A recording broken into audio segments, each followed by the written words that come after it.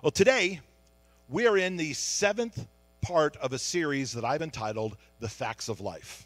Facts of Life.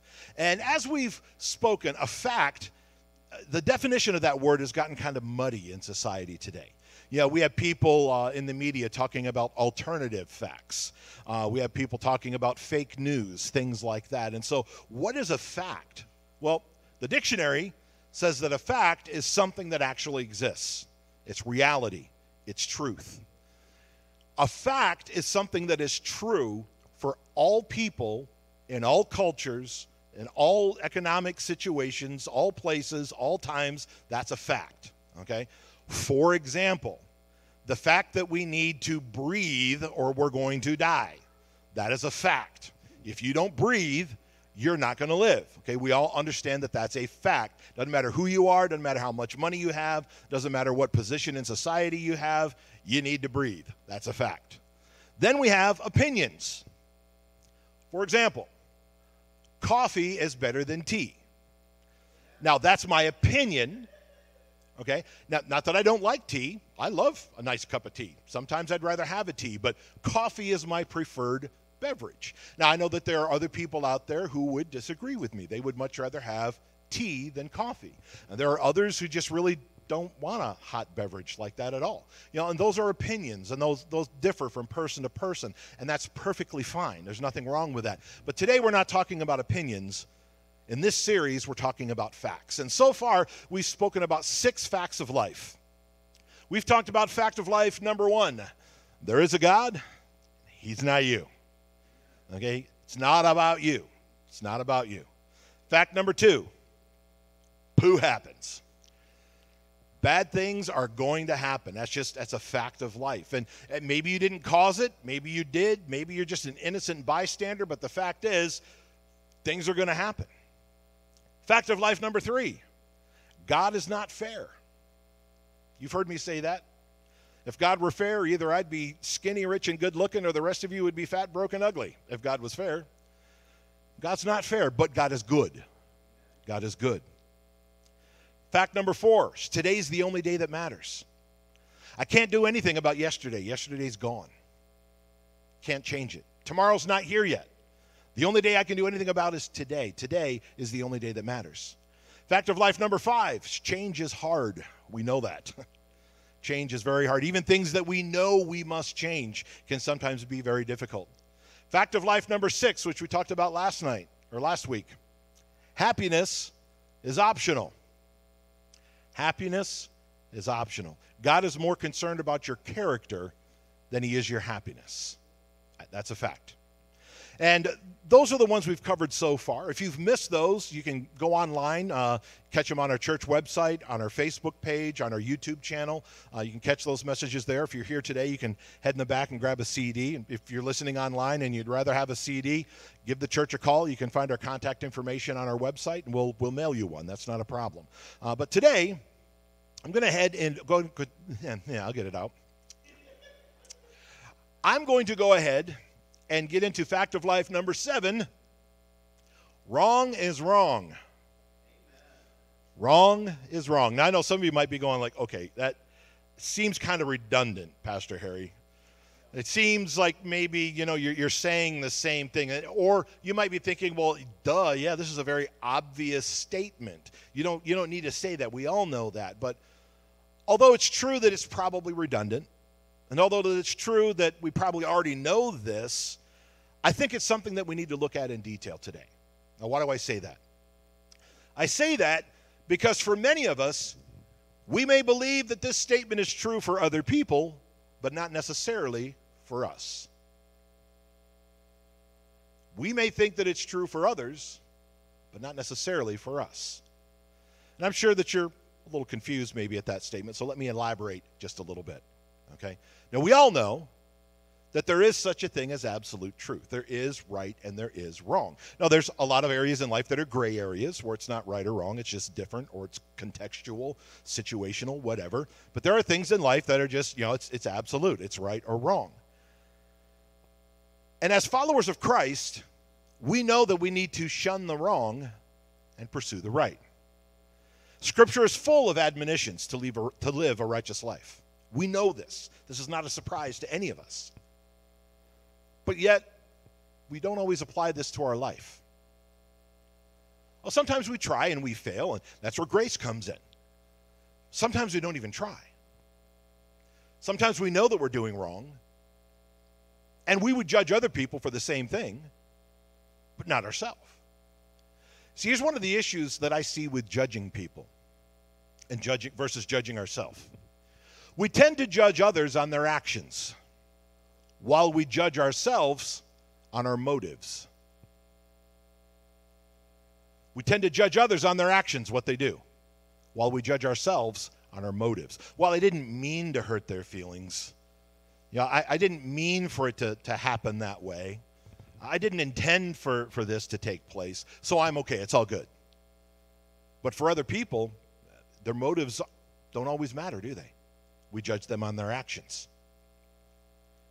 And if God were to communicate to you specific instructions on something, would you follow them?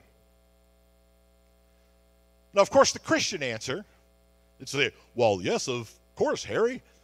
Me and my holy self, as righteous as I am, of course, I would follow whatever it is that God instructed me to do. Absolutely. And I think for the most part, we probably would. Most of us would try at least, okay? But I also know that it would not be consistently true for all of us all the time. Now, I want to give you a great example from the pages of Scripture that illustrates my point. And this is a story that all of you should be familiar with. If you've hung around the church at all, you probably know this story. And we find it in the Gospel of Luke, chapter 10. So, Gospel of Luke, chapter 10, I'm going to start at verse 25. It says, on one occasion, an expert in the law stood up to test Jesus. Teacher, he asked, what must I do to inherit eternal life? What's written in the law? He replied. How do you read it? He answered, love the Lord your God with all your heart, and with all your soul, and with all your strength, and with all your mind, and love your neighbor as yourself. You have answered correctly, Jesus replied. Do this, and you will live. But he wanted to justify himself, so he asked Jesus, and who is my neighbor? Interesting encounter. We had an expert in the law, meaning this dude knew the Hebrew Scriptures. Like, he was an expert, knew it inside and out. It could be very easily believed that this man had the entire Hebrew Scriptures memorized.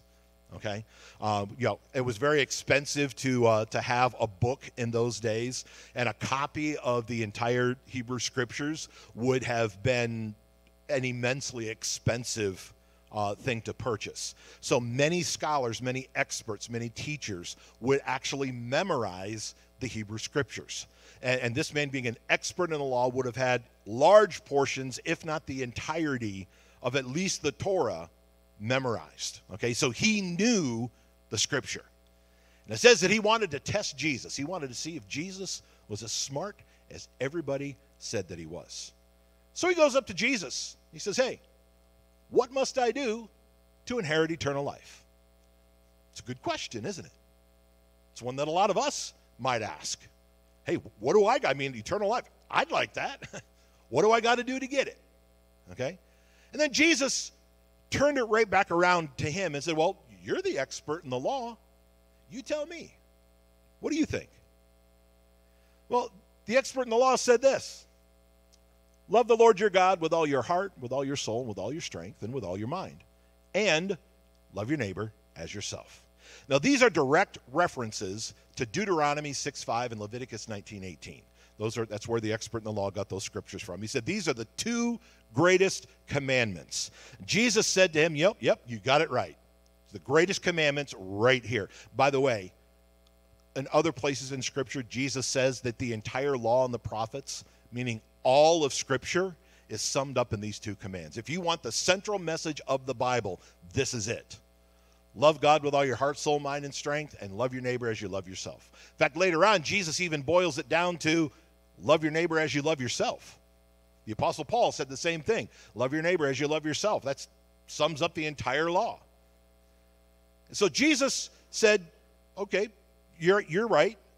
But then this man asked Jesus another question. And this is the key to the story.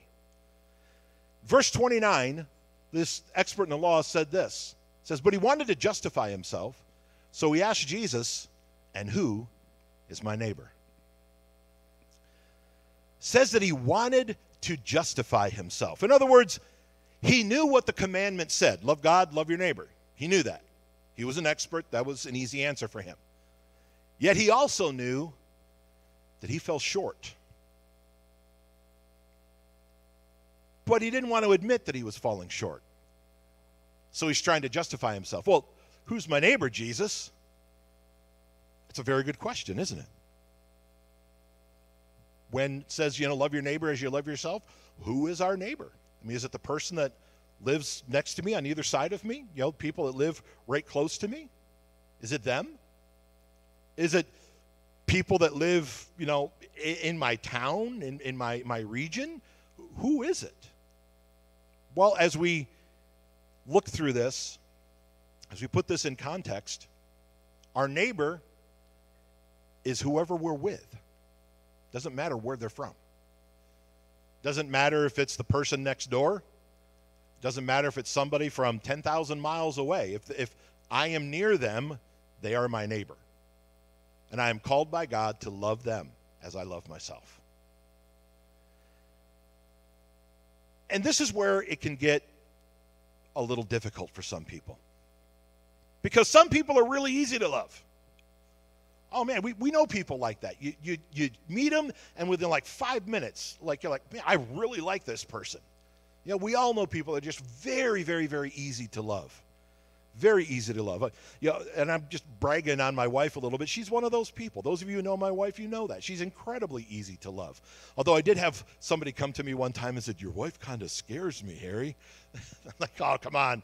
I said, she doesn't scare me. She probably ought to, but she doesn't, And the thing is, Brenda doesn't put up with malarkey is the thing. You try to throw some malarkey her way, she's going to call you on it. And some people don't like that. You know what I mean? But, very easy person to love. People are like that. But then there's those who aren't so easy to love. And we all know people like that too. And please don't be naming any names or poking your neighbor. Okay? There are people that are really hard to love. And there are some that it seems downright impossible to love, doesn't it? It's just, that's reality. A few years ago, I read a book by Jimmy Spencer Jr. called Love Without Agenda. If you're looking for a good book to read, I highly recommend reading this book. It's not a long book, but it's a very good one. Love Without Agenda. And in the book, Jimmy Spencer deals with this subject in an interesting way. He says that we can easily love those who are just like us. If somebody is just like me, meaning they dress like me, they act like me, they think like me, they believe like me, they have the same interests as I do, they're very easy to like and to love. I remember a few years ago, I was at a pastor's gathering, and of course, we live in a cell phone age. We carry our phones with us all the time. And those of you who know me know that I'm a nerd. I love science fiction, specifically Star Trek and Star Wars. They're both cool. Star Trek is my preference. I love Star Wars too, but I'm a big Trekkie. And at the time, my text alert on my phone, like when I got a text message, was the communicator chirp from Star Trek. Okay? And so I'm at breakfast in this big room, and I'm getting ready to get my breakfast, and my text alert goes off. Somebody had sent me a text, and that Star Trek communicator chirp goes off. Well, this guy, Prairie Dogs, he suddenly sticks his head up.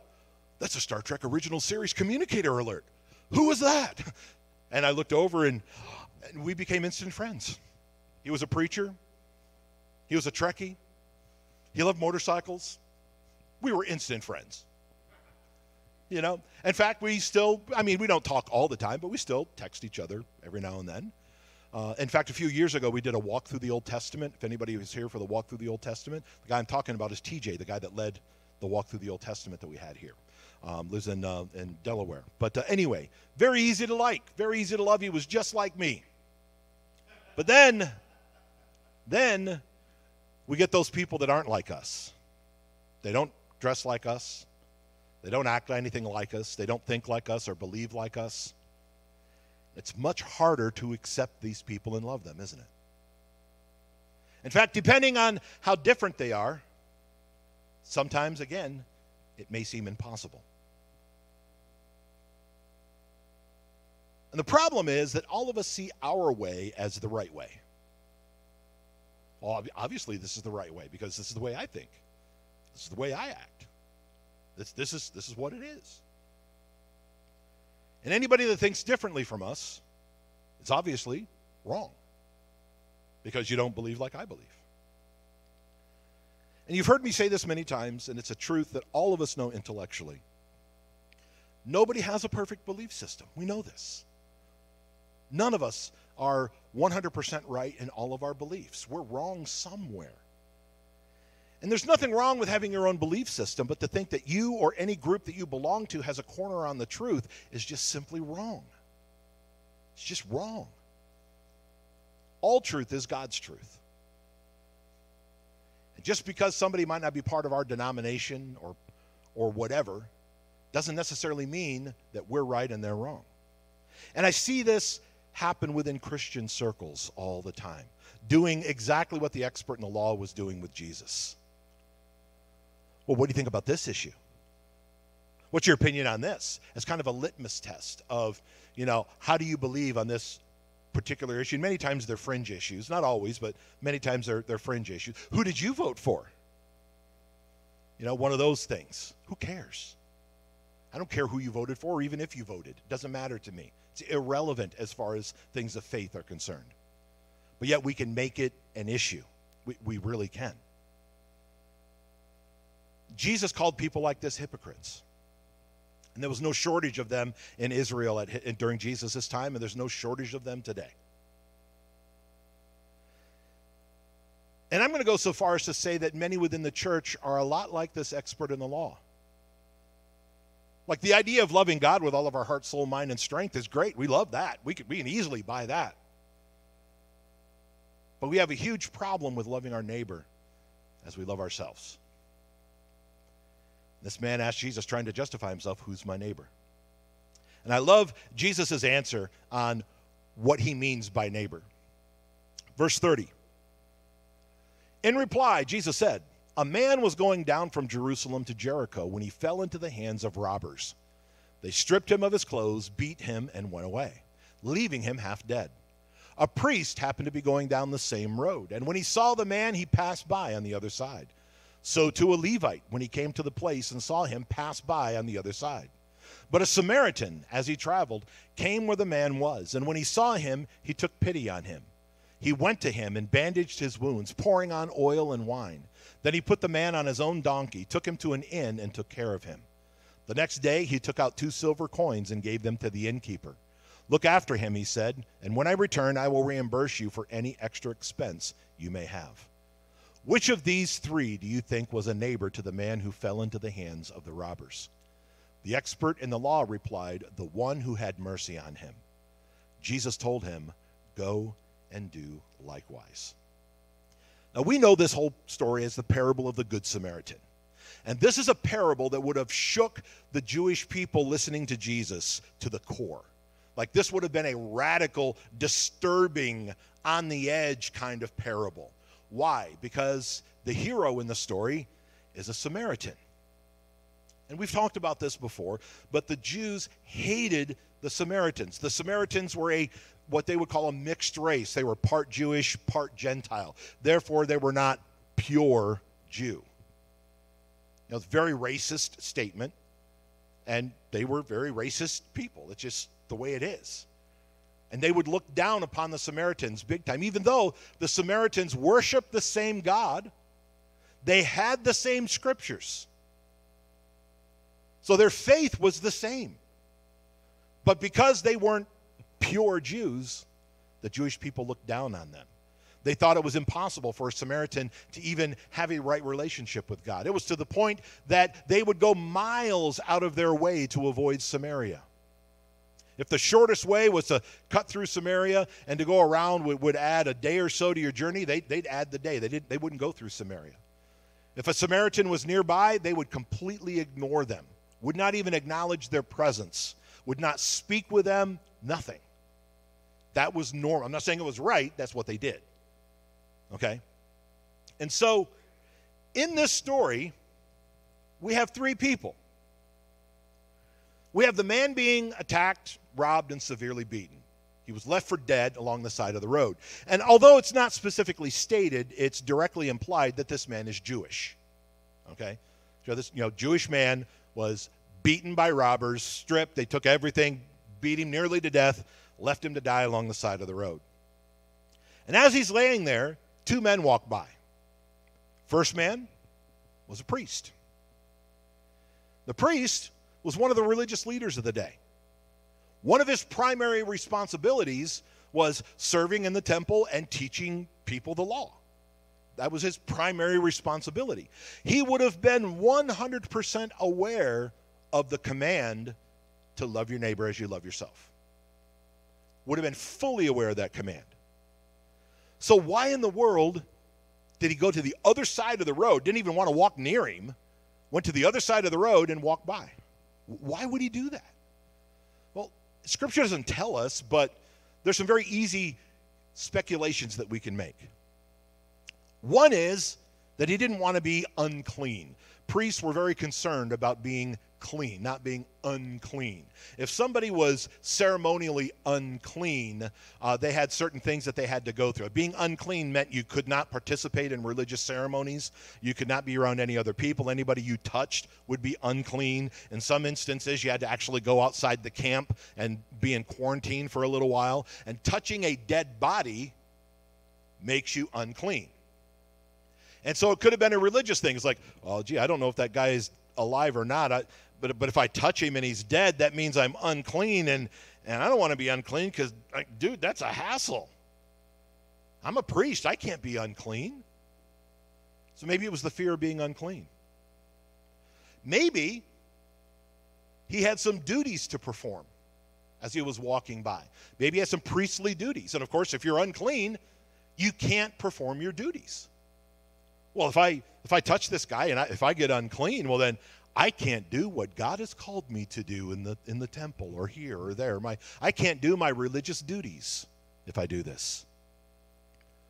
It's also possible that he was in a hurry, whether he needed to be or not. Like, how many times are we in a hurry when we really don't need to be in a hurry? We get caught behind Methuselah on the road, the guy that's driving like 30 in a 65 and you can't get around him. And we're not on a timetable. We have plenty of time to get where we need to get, but we get annoyed. So we don't need to be in a hurry, but we are. Maybe this guy was in a hurry. I'd love to help him, but I got this thing, and I need to get where I'm going. Somebody else will take care of him. Kept on going. Didn't want to be bothered. Probably could have been thinking, the guy's either dead or close to dead anyway, so why should I even trouble myself? He's close to dead. But, to quote Miracle Max from The Princess Bride, there's a big difference between being mostly dead and all dead. There's a big difference between being mostly dead and all dead. So, after the priest walks by, it says a Levite comes along. He wasn't a priest, but he was a fellow Jew, a fellow countryman, and would have also been fully aware of the command to love your neighbor as you love yourself. Yet, for whatever reason, he walked by too. And I have no doubt that his excuses were just as lame as the excuses of the priest. Now, this traveling man in our parable here finally did get some help, and it was from a Samaritan. So when Jesus was telling this parable, and he said, a priest went by and ignored him, and a Levite went by and ignored him, the people would say, oh, that's terrible. They shouldn't have done that. But he said, but then a Samaritan stopped and helped. There would have been a huge intake of breath. A Samaritan? And they probably would have said that with hate in their voice. The Samaritan stopped and helped. And under normal circumstances, these two men would completely ignore each other, may even cast hateful glances at each other. And if they said anything to each other, it probably wouldn't have been very nice. But the Samaritan saw the need, and he stopped and helped. He took a break from his own agenda, used his own supplies, and even paid for the man's expenses. Why? Because he knew the scriptures. And he knew that it said, love your neighbor as you love yourself. And I don't know about you, but if I was robbed and stripped and beaten mostly to death and left for dead along the side of the road, I'd want somebody to stop and help me. You know, wouldn't you? We should stop.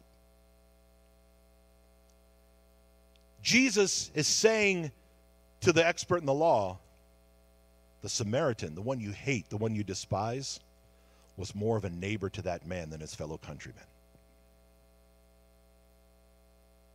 That rocked people. Really did. Jesus is telling us to do the same. He's telling us to love our neighbor as we love ourselves. And you might be thinking, what does this have to do with our fact of life for today? Well, our fact of life, as we said, is wrong is wrong. And the priest and the Levite were fully aware of what God commanded.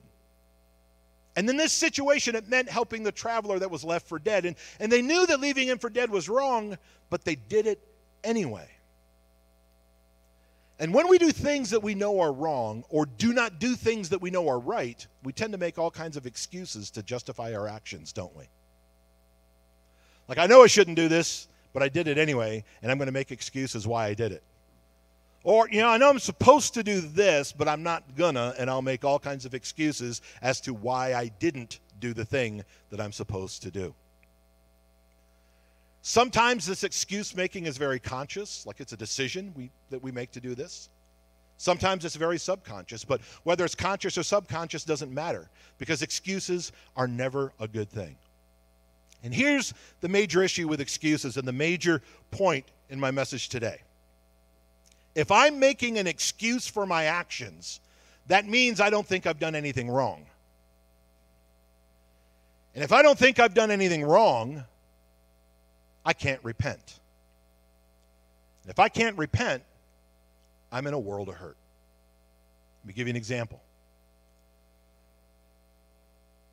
I've heard people say this many times. Well, I know I shouldn't have said that to them, but they said this to me, and so that's why I said it. Or I just got mad, and it was because I was mad that I did that. Like, yeah, that might have been wrong, but this is why I did it. They're making excuses for their actions. I was doing marriage counseling one time with a couple, and the couple had some issues. The husband had serious anger issues, and the wife had serious denial issues. And, they both had, big issues, and the glaring issue was his anger. Like, when he got mad, he got mean. He didn't get physically mean, but he was mean. And I started finding out a lot more about situations and found out that his wife used to, goad him. She would purposefully do things that she knew would upset him. And I'm like, well, why are you doing that? Well, it's because he did this. But stop doing it. Well, I wouldn't have done it if he hadn't have done this. And I'm like, okay. Now I get, nobody wants to get in trouble with a bear. If you don't want the bear to growl, don't poke him with a stick. If you poke the bear with a stick and he growls at you, don't be surprised. Again, I'm not saying it's right, but don't be surprised. Rather than making excuses, well, I'm okay because they're the ones that made me do this. No. They didn't make you do anything. I don't have any control over what other people do to me. I don't. I mean, sometimes I can affect certain things, but for the most part, I don't really have any control over what somebody does to me. I do, however, have 100% control over how I react and respond to what other people do to me. And if they do something bad to me and I respond with something bad, we've both sinned. I cannot justify my bad behavior based on their bad behavior. That's an excuse. Wrong is wrong. I need to own my junk and say, you're right, I shouldn't have done that. And just leave, and not do no.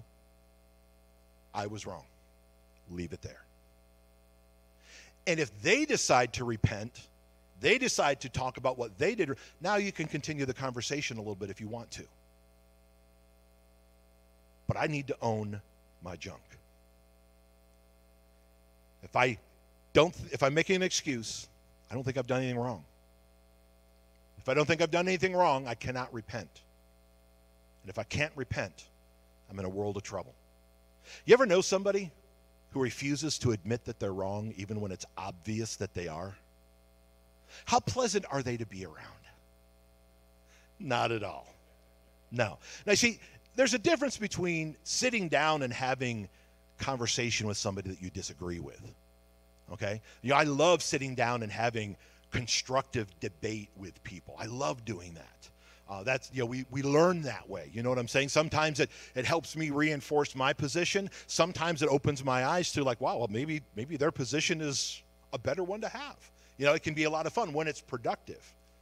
But I've had conversations with people that just could not even remotely admit that they might be wrong. They are not fun people to be around. Just because somebody else is doing something wrong doesn't mean I'm justified in doing something wrong. Just because I have a plan or agenda doesn't mean that God is not intending something different. Like this priest and this Levite, they probably had a plan. They probably had an agenda. The priest might have been saying, you know, I've got a 6 o'clock prayer meeting that I need to lead. And if I stop and help this guy, I'm going to be late. God wouldn't want me to be late to prayer meeting, would he? We can justify it real easy, can't we? Very easily justify it. Think about it for a moment. What would please God more? Helping somebody that's been beaten, robbed, and is near death? Or getting to your appointment on time? Even if you're late, any decent person would understand. Sorry I'm late. You know, I passed a car accident and I stopped to see what I could do to help. You know what I mean? I waited until the ambulance got there and I had to give my statement to the police, and that's why I'm late. I'm sorry. And again, any decent person would totally understand that. And anybody that doesn't understand it's not someone that's worth spending time on anyway. Just not. I cannot begin to tell you how many Christians I've spoken with over the years that are blatantly disobeying God's instructions to love our neighbor as we love ourselves. Blatantly disobeying that and making all kinds of excuses. All kinds of excuses. Oh, but Harry, they're an illegal immigrant. Who cares? If they have a need, help them. Well, but Harry, they're a liberal. Who cares? Who cares?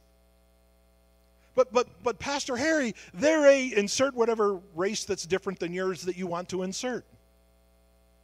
That's when I resist the urge to reach out and lay hands on them and tell them, who cares? Who cares? But you know, they're probably an addict, and if I give them that money, they just might use it on drugs.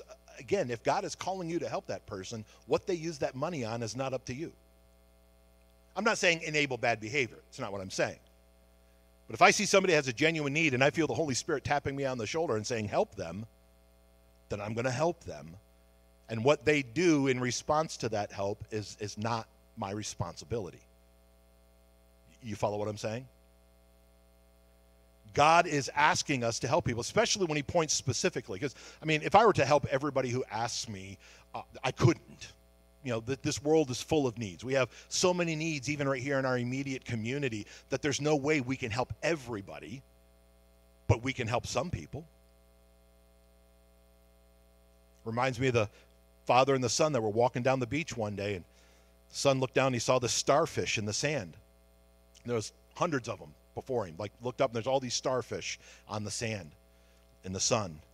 And he reached down and he picked up one of the starfish and he threw it back into the ocean. And Dad said, son, you're not going to save all of them. He's like, save that one. Right, I might not be able to save all of them, but I'm going to help the ones that God puts in front of me. I'm going to help the ones where God taps me on the shoulder and says, help them. I've had other times where God said, no, somebody else will take care of this person. But it's God that's directing me. Okay? We know that we are to love our neighbor as we love ourselves, but yet so many aren't doing it, and they even do what the expert in the law did. Oh, I'm supposed to love them? Well, what does love mean? Or some might even think that they are loving them.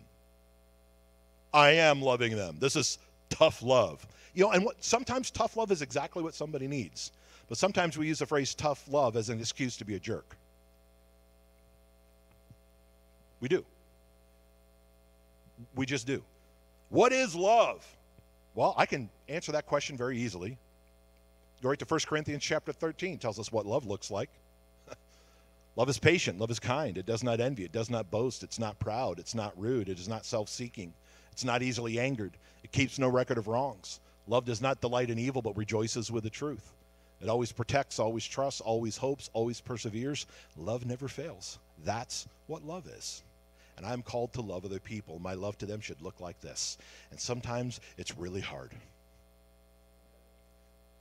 Especially when I see certain celebrities, specifically political figures on TV that I really don't like, and they get caught in some kind of scandal. It's really easy to delight in evil rather than genuinely pray for them to experience God, to repent, to get right with Jesus, to turn their life around. That's the loving thing to do. You know?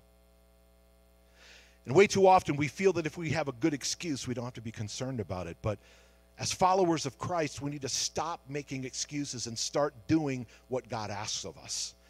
And I know some people might say, but Pastor Harry, you don't understand my circumstances. And you're right, I might not. I might not understand your circumstances. But bad circumstances are no excuse for bad behavior.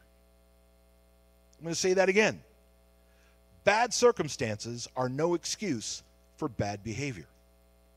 Now, don't misunderstand. I'm all about grace. All about grace. All about believing that people can change. But at the same time, let's just stop making excuses. Let's just admit that we're wrong and turn back to God. See, and the good news is if we admit that we're wrong and we repent, 1 John 1:9 says that if we confess our sins, He's faithful and just to forgive us of our sins and to cleanse us from all unrighteousness. If I admit my junk, if I own my junk, God will forgive me no matter what it is. Repentance means admitting that we're wrong with no excuses attached. Wrong is wrong. Let's ingrain that into our mind. Even though it's hard to admit where we're wrong, especially when we've messed up big time, let's own it. And let's not make excuses. Let's pray.